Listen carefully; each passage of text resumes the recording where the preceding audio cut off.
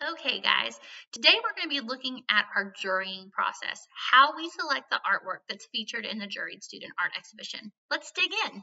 Now, as a reminder, this year's exhibition is the 2021 Juried Student Art Exhibition, and it's going to be on view here at the Stark Museum of Art, March 16th through May 15th, 2021.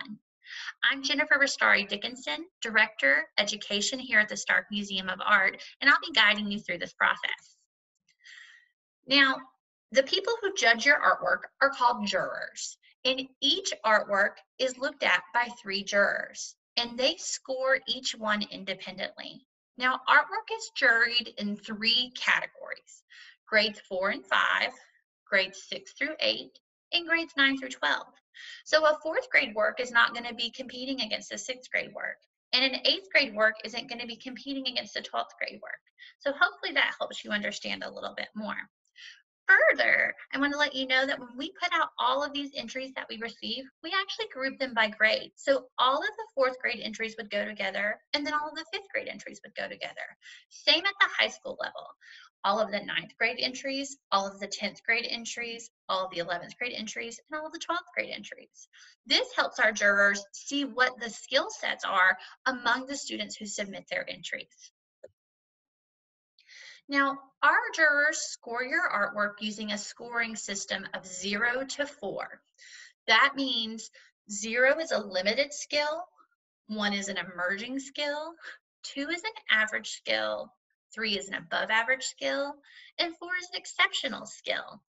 And each artwork is scored in 4 areas: skillful use of chosen medium, that's commensurate with your grade level. So we're not expecting a 4th grader to do what a 12th grader does.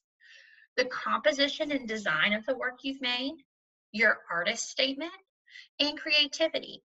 Now, I want to make sure I shout out that we have another video on artist statements specifically to help you get the best score possible on those artist statements. So be sure to check that out. Here you can see an example of what our juror sheet looks like.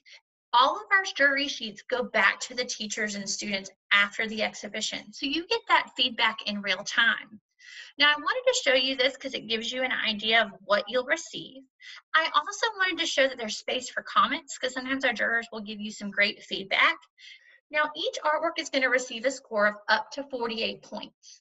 Once we have all artwork scored in a category, then we begin selecting works for the exhibition, and that's going to start with the highest score until the maximum number of works is selected. So the total number of artworks in our exhibition every year can never exceed 100, but the number of entries per category is determined by the ratio of entries for the exhibition. For example, if I received 300 entries from high school students and 600 entries total, 50% of my entries would need to be from high school students. Now, one thing we all love are awards. So let me tell you a little bit about the awards that we give here for our Juried Student Art Exhibition. The first award that we give out is called a Merit Award, and this is given to the top scoring artist in each grade category. So there's a Merit Award winner in 4th and 5th, 6th through 8th, 9th through 12th grades. The next award we give is called a Director's Choice Award. This is selected by our Executive Director, Stark Art and History Venues, and their artworks that represent outstanding achievements in art for that selected category. No more than 2 of these awards will be given per category. So we can have up to 2 Director's Choice Awards in 4th and 5th, 6th through 8th, and 9th through 12th.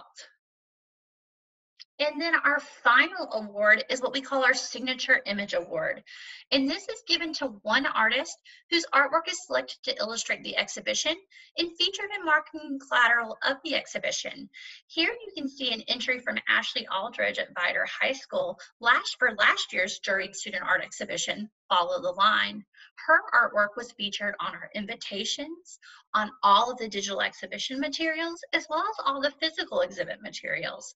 It is a great honor to be selected as the signature image.